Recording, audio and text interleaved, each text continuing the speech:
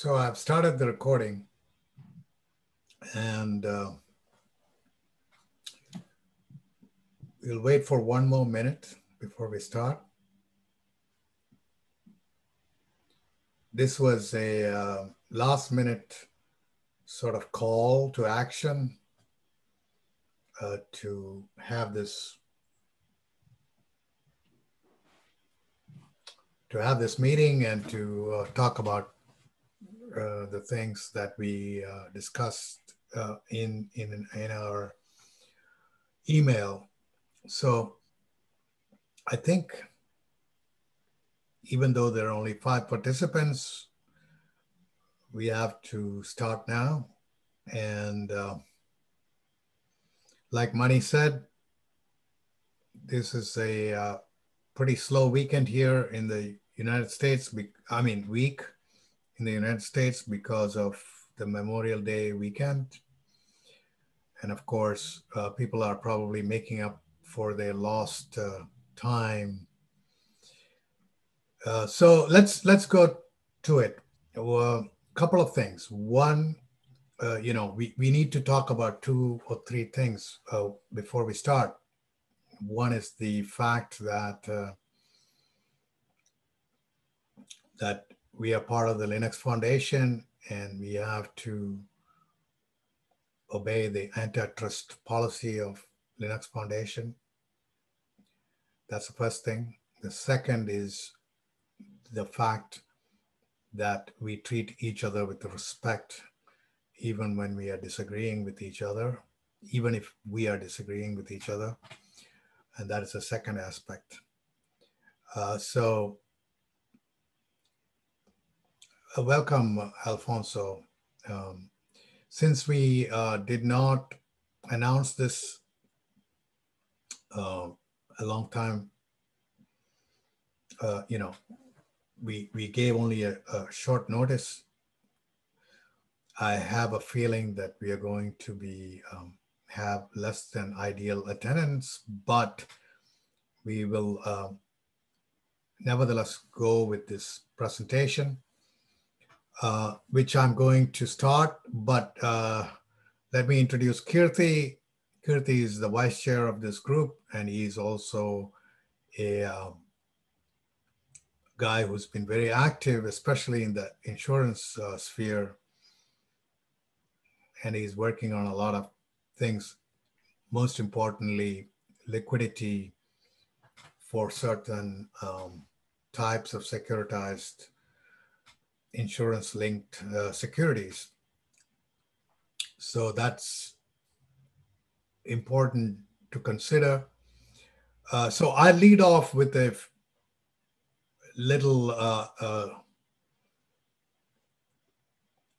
look at the Ricardian, concept of Ricardian contract. Even though people do not know about this, it was started in 1996, and Ron is here, so we have all the important people. I don't know about that, but thank you, Vipin. Good to see you. Good to see you. So we are going to discuss, the main thing we are going to do is take a very broad view and then link it to specific ideas in insurance-linked securities, securitization, and then go from there to liquidity as a concept and why that is important, and what are the proxies of liquidity and how do you monitor them, and how do you link it back to the initial issuer's contract, and how do we also automatically manage liquidity, which is, of course, the failures that we have seen in the crypto market are linked to that, because liquidity disappearing is what causes tremendous price movements. So I'll start off with a presentation where I'm going to share the screen. Um, let me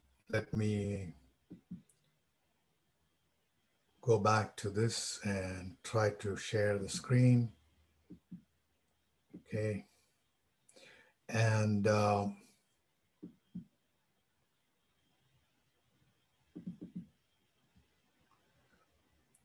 you see my screen? Yes. Yes. Can you see the presentation, or is it not visible? Presentation. Is the screen changing? Yeah. Yes. Yes.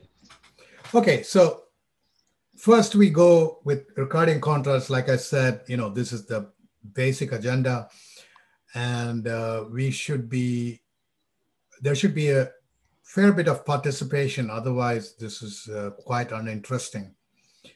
First thing is, what exactly is a Ricardian contract?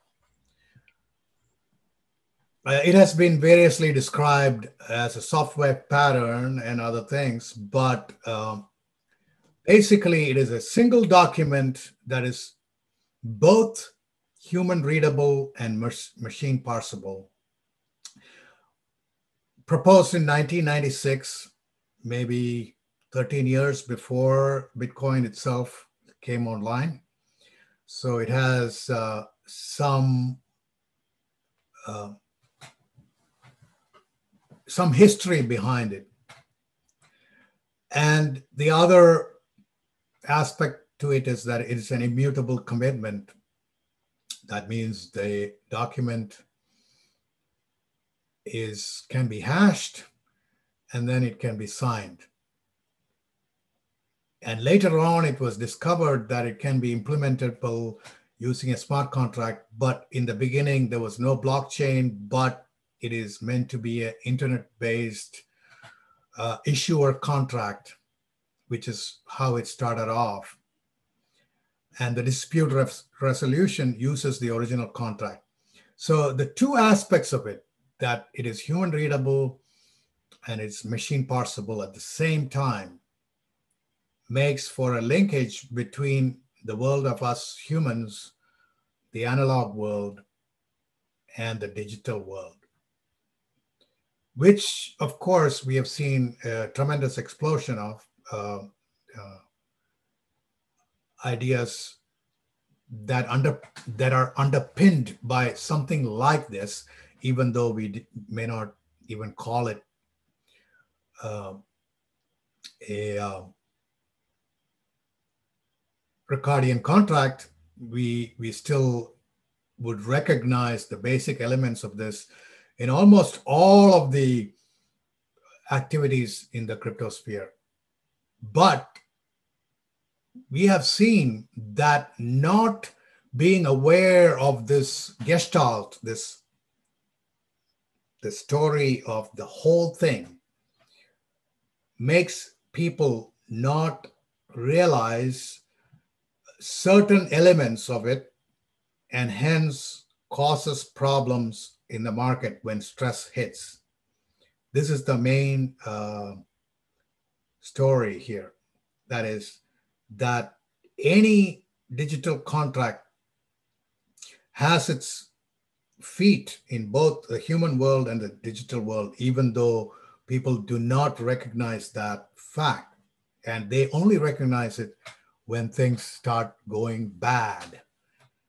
They are very happy when the prices are going up constantly, but when the prices take a hit, they are not happy.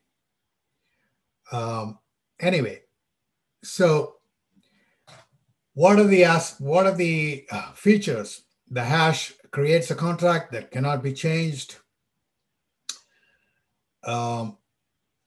The additional part of this is that there's a Ricardian PKI that delivers clarity on the.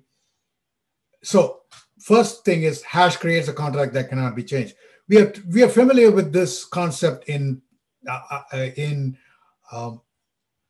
ideas like CDM a CDM is actually a Ricardian contract, strangely enough, because you can actually generate the contract, or at least generate some form of contract from the original CDM, the common domain model of ISDA.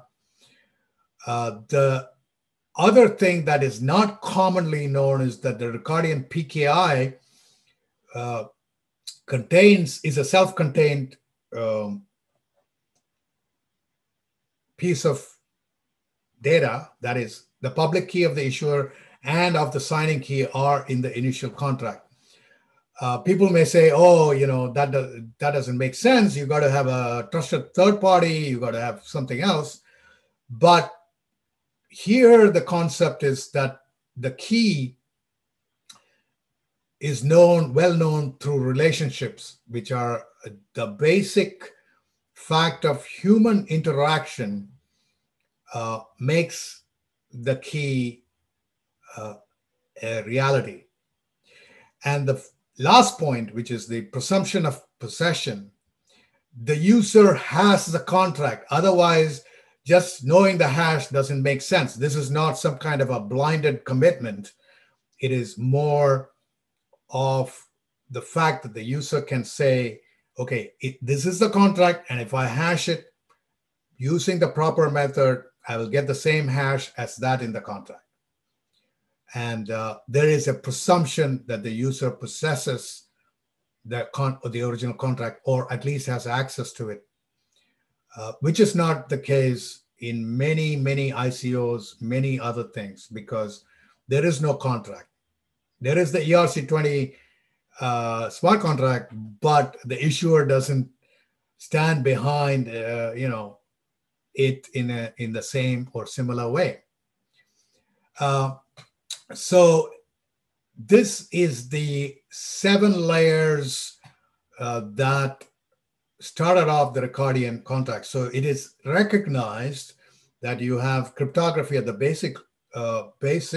base level, then software engineering, which is, how do you send messages? How do you transport the actual goods, actual work, product from one participant to another?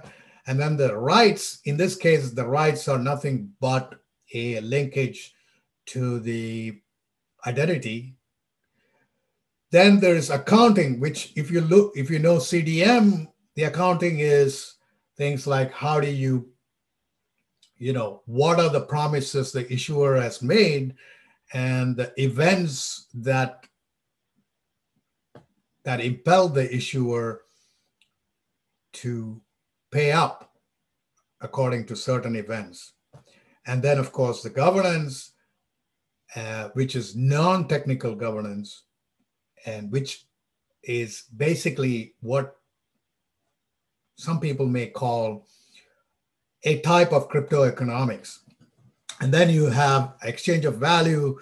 And then from there, on the final layer, you have finance itself, which is nothing but the topic of our discussion here, capital markets.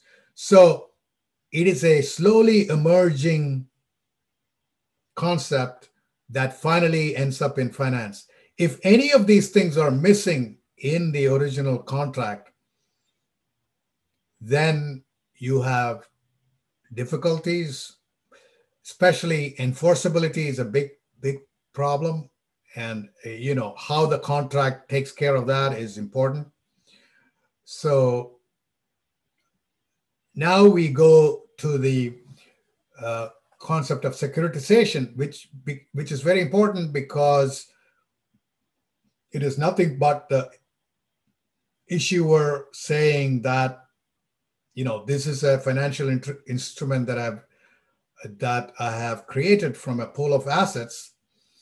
Normally, the asset generates cash flows, and that's how the securitized instrument pays out.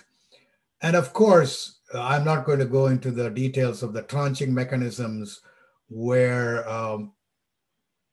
so some people have asked questions on the chat, I think.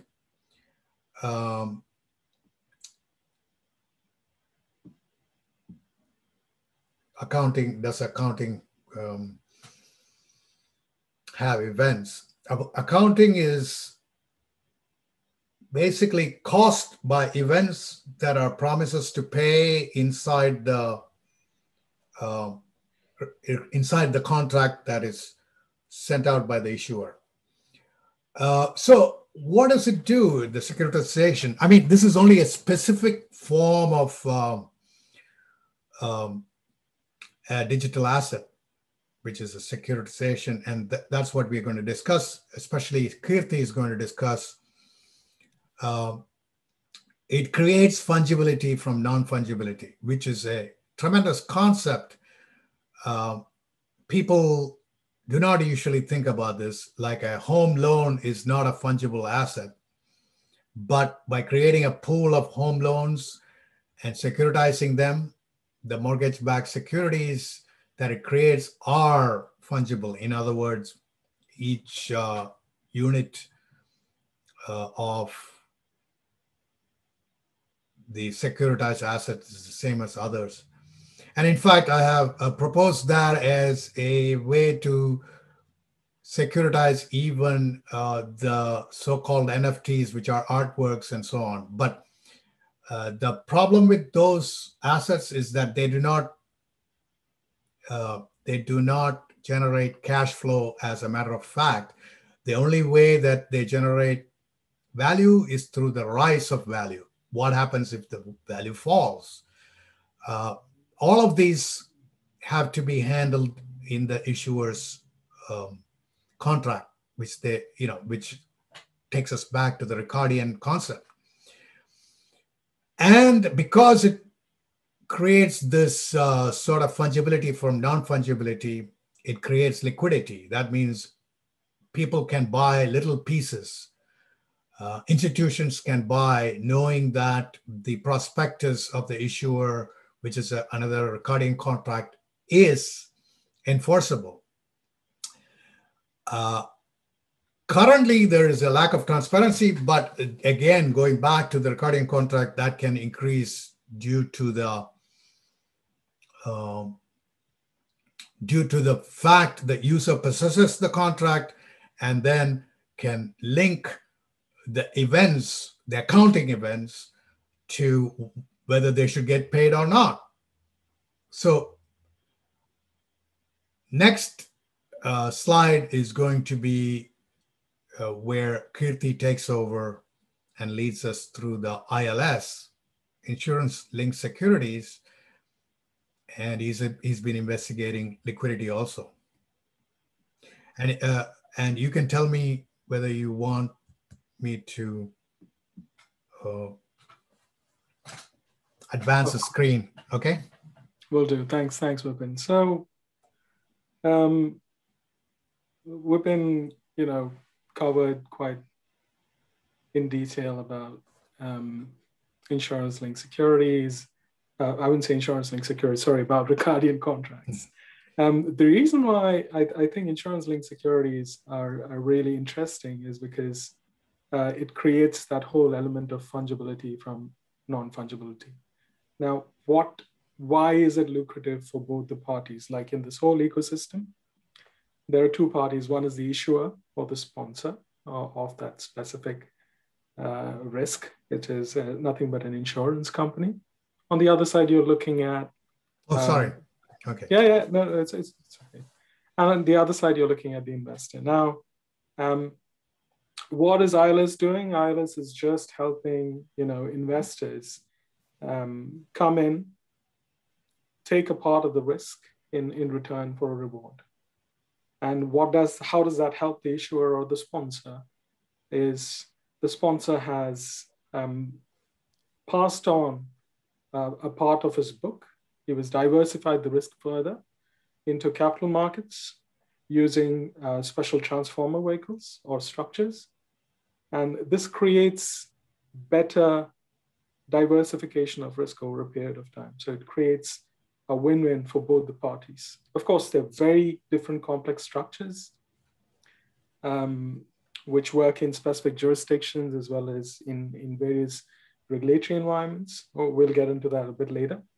But one of the most lucrative things for the investors, especially for the institutional investors, is it's got very little correlation to your traditional capital markets.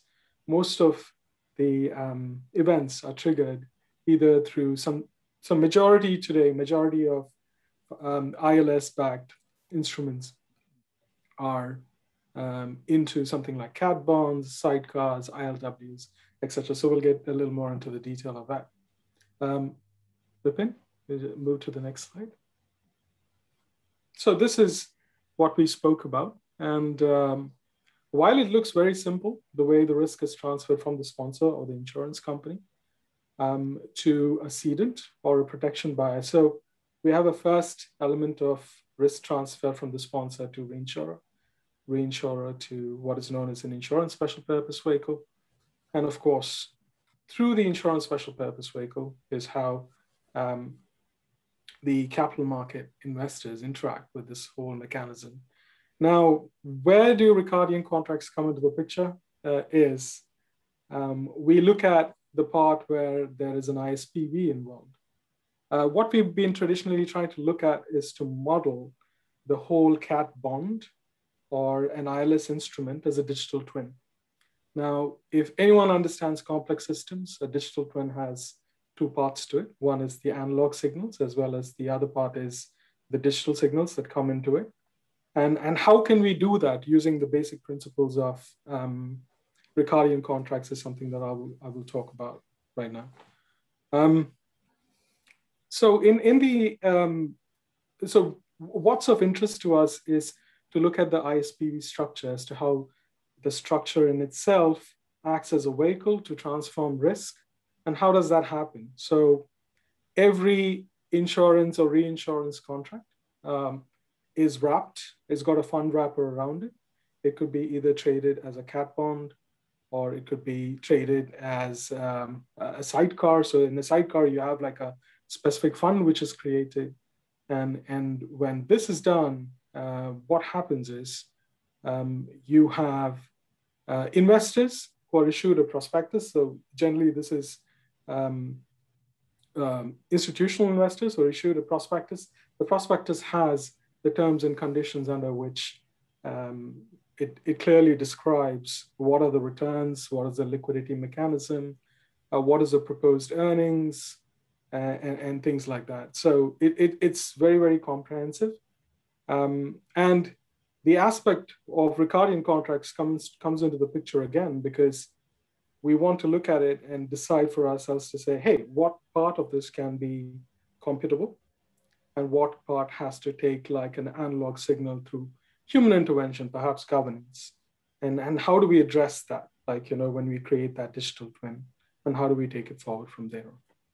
So that is the basic principle of how we look at a digital twin, and why the importance of digital twin is having a digital twin can create certain liquidity mechanisms, and which can also be very, very compliant the way regulator wants to see it. Say, for example, the regulator says that the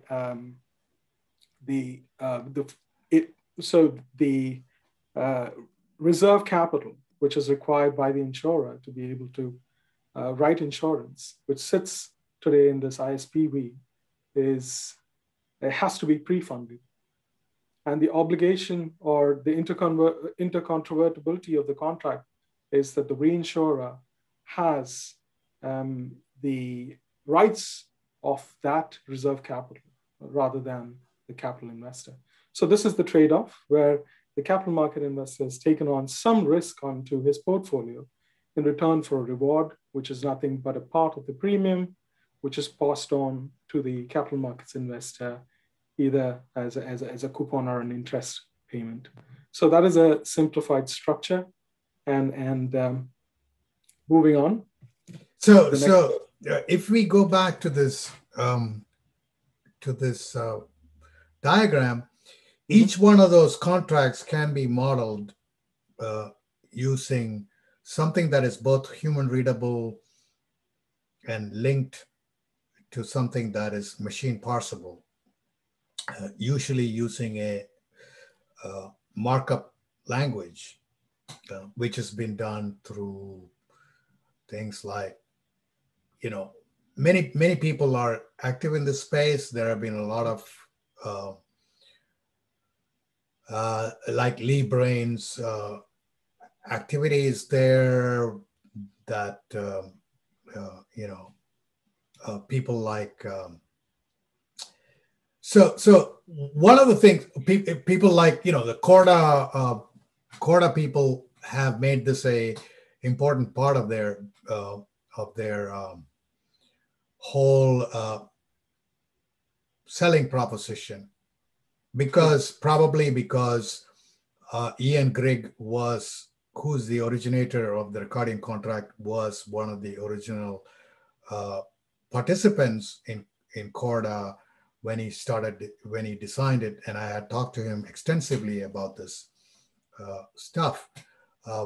The other part, which is kind of not shown here directly, is that the collateral trust interacting with the capital market investor is also predicated or dependent on a contract, because the coupons and interests are paid according to a certain schedule, looking at certain events. So anything you want to say there, Kirthi? Like, how does the capital investor know, okay, I have to, I am protected, so I can invest in this?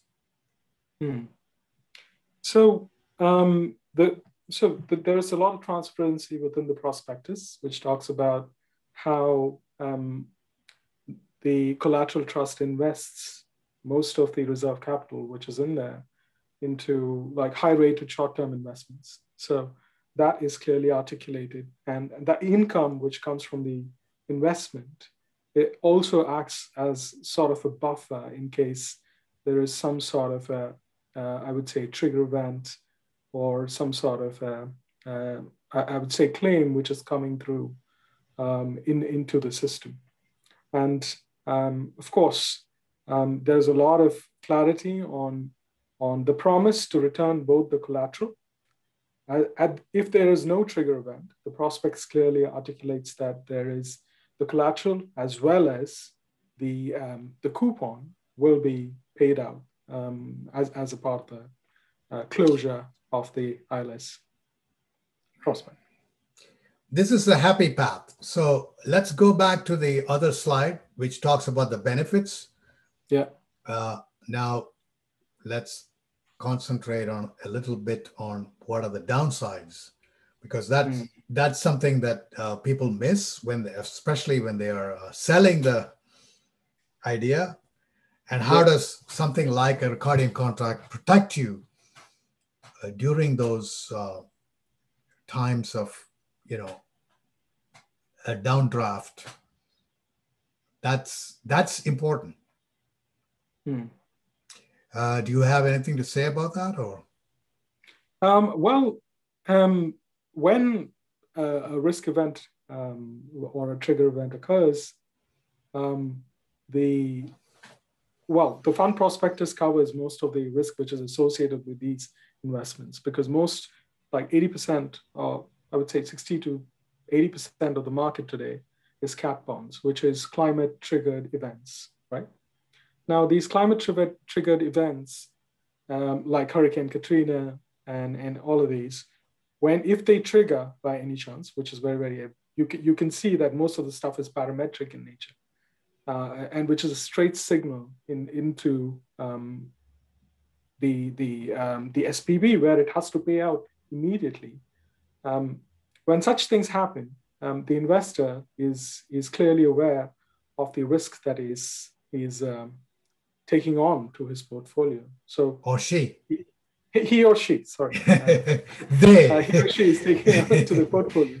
And of course, there is always, like every investment prospect, there's always a probability of losing both your capital as well as returns in the prospect. So that is something which is no different from any other financial instrument that exists in the market.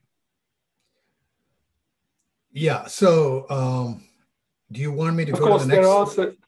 Of course, there are certain buffer mechanisms which are built in. Like, for example, when I spoke about the collateral trust, the income from the collateral trust acts as a first level of buffer to take in any hit which comes into the ISPV. And of course, it's a contract of a contract. So at the first level, you have the sponsor treaty or so this triggers from the sponsor side, which hits the reinsurer, and the reinsurer goes into, from the reinsurer, it goes into ISPV, from where the claim is paid out. So just wanted to articulate that. The income from the collateral trust not only pays for the whole ISPV, but it also pays sometimes for the initial hit or a threshold within which it can manage specific trigger elements, beyond which then the highly rated short-term investments are then liquidated to pay out. If it's a big trigger event, the highly liquid, investments are then liquidated to pay out the rest of the trigger. So just wanted to highlight that as well. Yeah, so here we are dealing with a very specific form of securitization. We just wanted to, we were going from, let's say, a 10,000 foot, 30,000 foot view to, something very close. But all through, we see that the contracts are the animating feature. It is contracts all the way down, meaning exactly. The contract between the collateral trust and the capital market investor is is dependent on the counterparty contract between the reinsurer and the collateral trust, and the reinsurer and the sponsor have a risk transfer contract. Of course, even the customers who actually come to the sponsor have already signed a contract for paying premiums in order to get that insurance. So contracts all the way down, and Absolutely. how they link to each other. Huh? Absolutely, Vipin. And think about it as a complex system, right? So if you think about it in the terms of a Ricardian contract, there are commonality of elements which transfer the risk from the actual customer to the actual capital investor. So there are elements of the contract which act as digital signals, which then become very, very computable over a period of time. And if the right type of data and the right type of structure is created, it creates almost a seamless payout structure. Like, for example, there are certain parametric insurance covers that exist today. They pay out as soon as an event has occurred. And because they have certain sensors and they can always they always are aware from the models of risk aversion, and when a trigger event happens, they're very, very clearly at the heart of all the parametric information they get through. And the whole objective is not to make it a lot more complex. The objective is to kind of see how we can pick and choose elements which can be, I would say, automated, which can be computed clearly, easily, and focused on to create that specific liquidity and flow from customers to capital investors across the ecosystem. So that's the basic idea. Of course, it will have a lot of elements of governance, which we may not be able to implement at this point in time, but probably in the future state we should, once we've modeled the aspect of the asset in a digital twin format. But governance in that sense, and also the whole crypto economics, is an emergent quality, which proceeds because of the bases are covered in the fact that, you have the direct correlation between the human readable contract and the machine parsable contract. And it all starts with us humans. So exactly. that's very important. and the fact that you cannot change the contract, the power asymmetry. That means the investors have lesser power than the collateral trust, managers and the reinsurers. But even though they have lesser power, they are protected because of the fact that there is an immutable contract which can operate. And plus, smart contracts have known to have bugs, so we can always go back to the paper contract. So True. everything is codified in the paper contract. So if there are bugs, then they have to be fixed, and it has to follow the contract, not the paper contract, not the smart contract. Excellent. Next slide is about market liquidity and how does this relate to the contract, because as long as there's someone assuring that there is a market maker, there's someone who says that I will be your counterparty in most circumstances for a reasonable price. Market liquidity refers to the ease in which an asset can be sold in a market at a reasonable price. So a reasonable price is the key point here, which means that the price stability is important. If you can sell something at a fire sale price, it doesn't mean that the market is liquid. You can always give it away, or you can even, this happened during the whole financial crisis, 2008, 2009, and we have seen similar things happen even last couple of weeks in the crypto market, where buyers disappeared. So if there are no buyers and all there remains are sellers, there are no transactions, and price discovery is impossible. And there were times even when big exchanges like Coinbase, you couldn't transact, or Binance or whatever. So when the price is going down, especially, this becomes a big problem unless the counterparty emerges that can do a support price.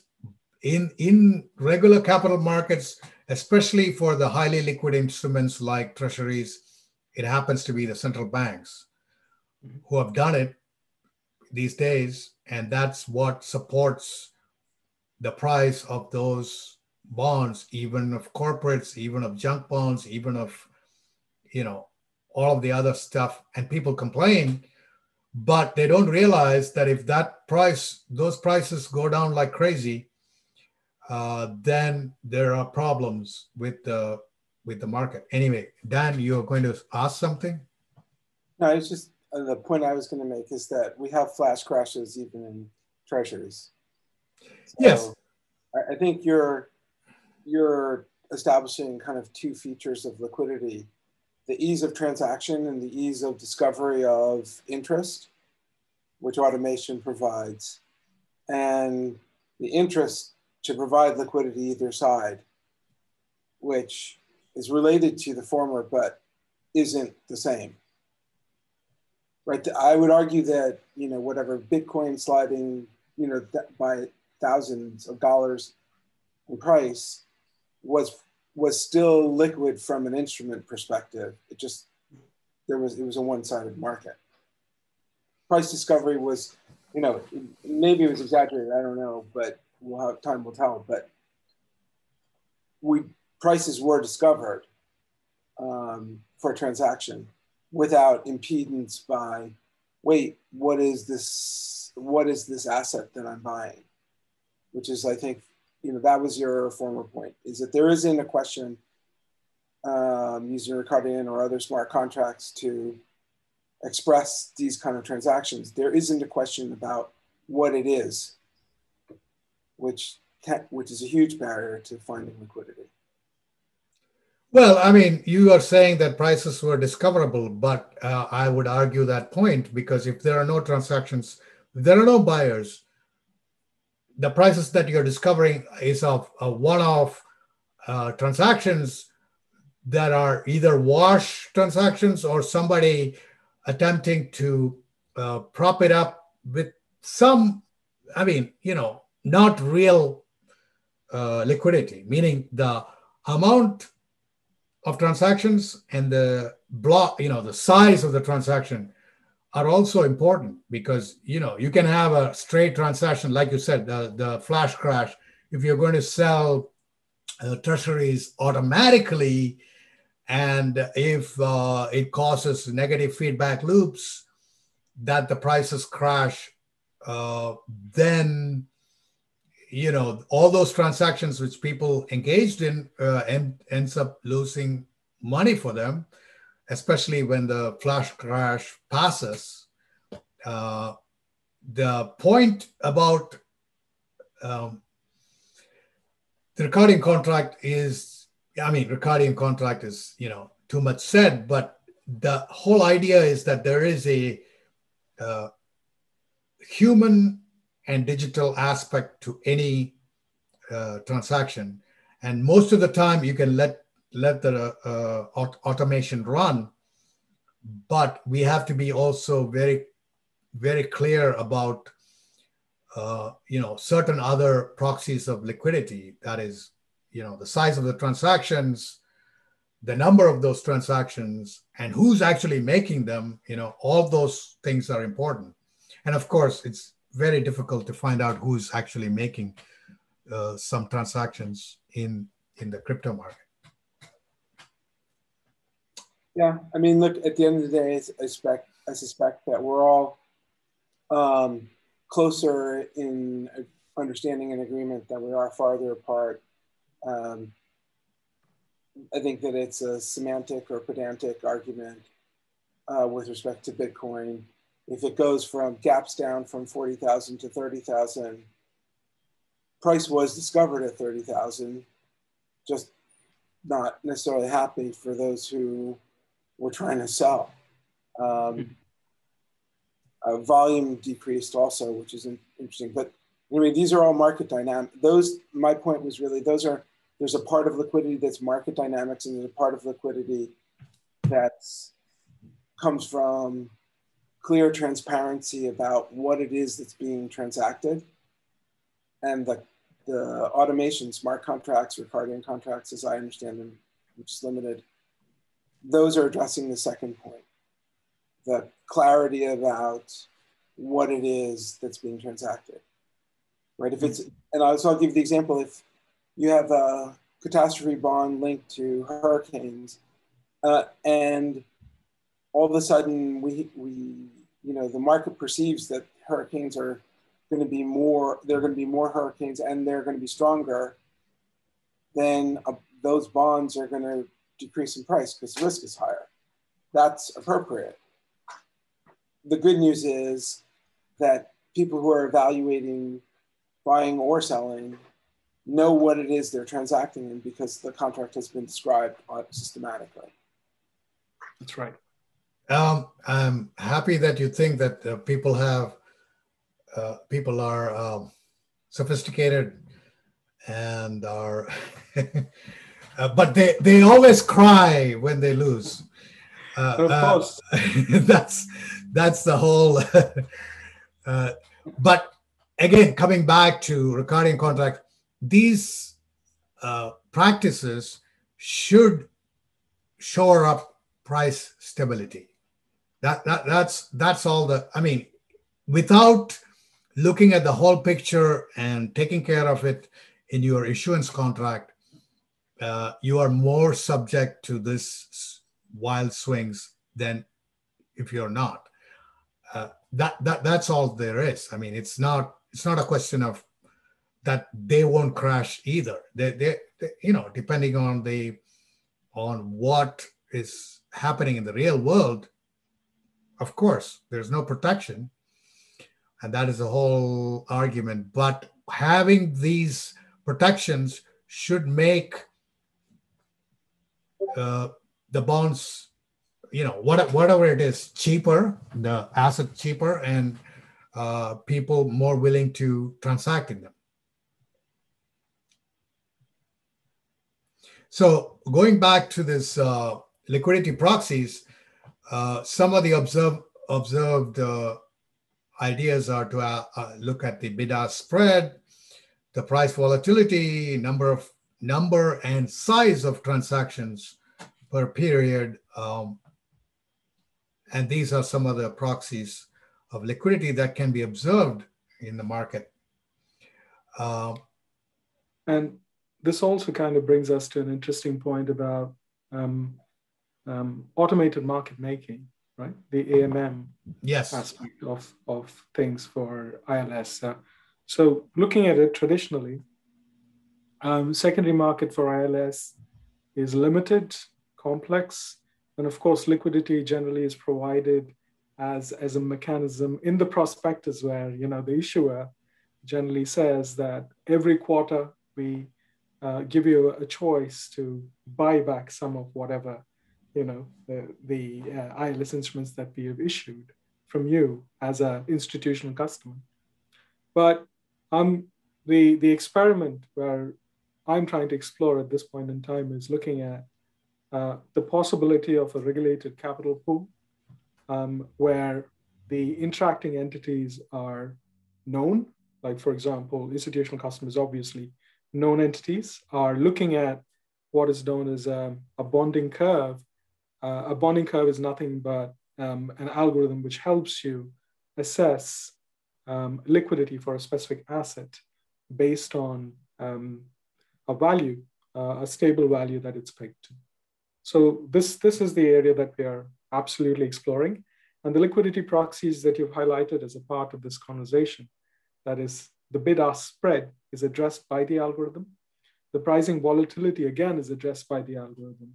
The number of transactions and period, of course, the number of transactions, of course, is a very important element because as the transactions increase, if there is a pair within an AMM pool and it's linked to a specific, what is called as a constant value curve, then it creates, the whole aspect of price discovery in an automated way, and gives you that the liquidity as well as ability to look at arbitrage opportunities within the automated market pool.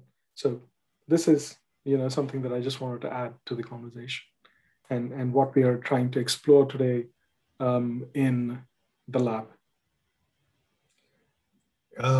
You are exploring this in your interactions with the balancer protocol or something else, right? Yes, it's a part of the exploration with balancer protocol. And if it was easy, it would have been done already, but because there's a whole not always true, but but there is a whole element of regulation which comes into place as to how we can put certain circuit breaker mechanisms, also the ability to trade between certain part of the bonding curve, not the entire spec of the bonding curve, and of course also certain risk mitigation mechanisms that we need to put in place are all of the things that we are trying to discover. Again, it goes back to the whole aspect of Ricardian contracts, the objective way of looking at everything as a complex system which has got many inputs, assessing these inputs either as analog, that is where we step in to provide some sort of an input, and digital, which is possibly generated automatically as a part of the process, either through an oracle or perhaps through the algorithm in itself. So Mani has raised his hand. If you want to let him Sure. ask the question. Kirthi, this is how is this how is the balancer protocol different from, let's say, the Uniswap version 3, where it allows you to put liquidity in certain parts of the yield of the curve? Maybe if you can explain. Balancer has got now balancers in version 2, and they are currently looking at implementing some sort of a mechanism called as an asset manager. And the asset manager kind of helps you to look at certain limits within the bonding curve as such. So this is still new to me. I'm exploring as much as I can possibly at this stage. So hopefully when I have a better answer for you, I will definitely share that output with you. Thank you. So the last slide, which is going to be about something which is actually called a liquidity contract, which is an accepted market practice. It is also done by the issuer with a financial intermediary, which has they do have a bunch of, a certain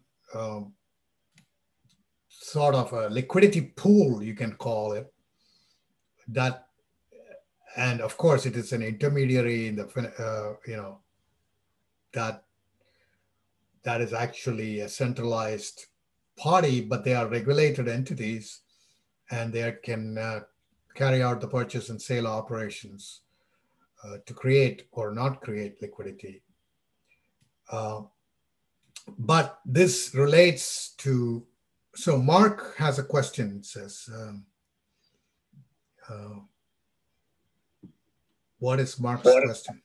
Yeah, thank you, Vipin. And actually, I'm also in the same balancer research group. So yeah, I just wanted to also second the point on how balancer is not just looking at these asset managers, but also then what dynamic weights and fee functionality might better support those liquidity pools. But actually, my question was going to be more around, I was just listening in on the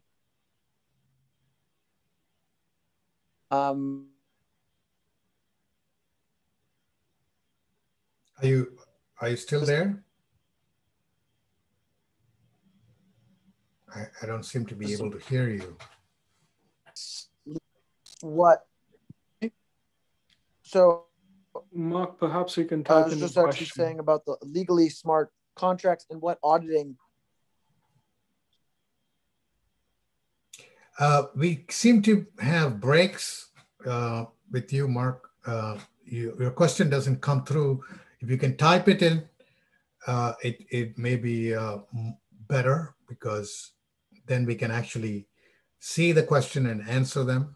But I believe what you're asking about is how closely do the smart contracts follow the actual human readable contract, and if there are auditing mechanisms. Is that what you asked, or are you there, still there? Anyway, I think we have lost Mark, or we have lost me. Either case. Yeah, sorry. Can you hear me now? Not you, Vipin. Yep. Yeah. Yeah. So sorry, I put in the chat, but I was just saying that it was about, yes, the ability to better mirror the smart contracts to the actual legal understanding in the physical contracts, as well as then having, and this is what it was discussed in this Frankfurt crypto asset discussion, was state mechanisms, or at least seen as trusted auditing and certification mechanisms that would also give better security to those participants in knowing that it was sort of given that certification and auditing, that it does meet those certain standards. And then also just in the design, just looking at what happened with LIBOR, it was sort of a, no lawyer left behind, because you had the discontinuation of LIBOR in many contracts referring to LIBOR, and actually in thinking around how taking that lessons learned and designing legally smart contracts so that they could then be more easily amended between the parties, and having that sort of built-in flexibility sort of a little bit aligning with the dispute resolution, but sort of in the amendment provisions and clauses, and how that could be well supported actually if properly designed. So those are my points. Thank you. Certainly. I think the main point is that the more we cover in the initial contract, especially based on history, the more secure we are, because there is always, that dispute resolution is baked into the contract. But of course, the emergent effects we'll never be able to be fully aware of. And we have to sort of be forward thinking about that by saying, under what conditions should people redesign the smart contract. I mean, even in the case of events that have not been observed before, that's a tough one. Yeah. And may I just add like one last comment before we Yes. I think we are amidst an opportunity where it could be the best of both the worlds, where enforceability of a contract legally, as well as execution of certain parameters on the specific contract through computation, has to be a hybrid at a specific stage at this point in time. Because while we explore that rabbit hole where we find that optimal balance and inside the legal purview, that's the reason why we are trying to take the project of ILS liquidity to FCA as well, to get their view and experiment this as well within their sandbox framework to understand some of the broader things that Mark also highlighted as a part of the conversation. So that's exactly what we're trying to do. While we say that we're not trying to boil the ocean, I think there's exactly a great opportunity to kind of explore hybrid models, which could possibly work as probably a stepping stone in between both. Yeah, I mean, the point of this whole discussion was that these ideas are around. Just concentrating on one level of the stack is not good enough. We need, the full thing. And it's not that, yes, it is boiling the ocean in a certain sense, but if you follow small accepted practices that are, very limited in execution and principle, then you're safer than if you had not. Of course, the end of the world is nigh, and you cannot escape it. But at least we are safer. That's all for today, and hopefully this sort of session was interesting to you guys. And if so, we are going to write a paper on, or at least some thoughts on AMM following on from this. And I hope to see you on another meeting soon. Thank you. And this is, of course, the references.